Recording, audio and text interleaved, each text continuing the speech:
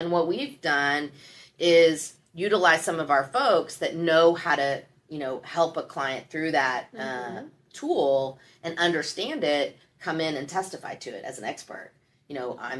This is what I've been doing. I'm an advocate. I work with victims. I have done, I'm trained in stalking.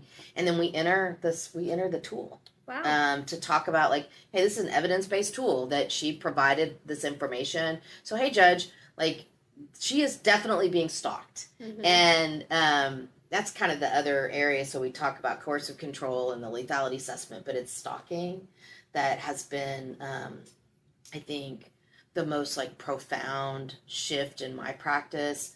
It's really easy when people separate from abusive partners for their behavior to not look like stalking or for us to minimize it because we're oh, he just wants to see his kids. That's why he's sitting out at her place all day.